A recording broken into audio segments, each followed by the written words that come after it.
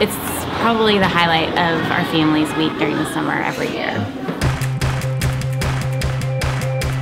That my kids come to church and they learn more about God every day, and they learn about His love for them as shown by all their different teachers. And then when we get in the car afterwards, they fight over telling me the different stories and what they learned about that day, and I just love it.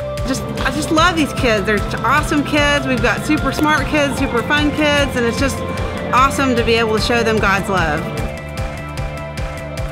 Love loving on these kids and just telling them about Jesus. Our leaders are doing it all. They're amazing, and so it's been a real blessing for me to be able to get to know our kids that much better this week.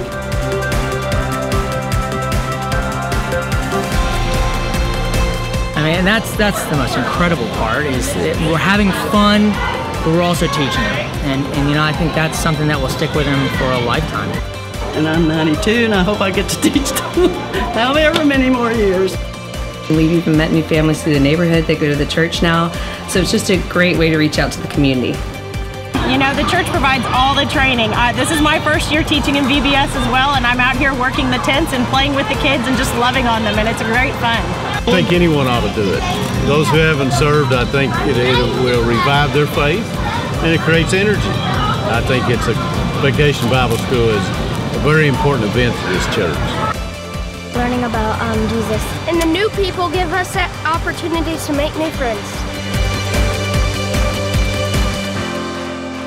It's really fun. I love VBS.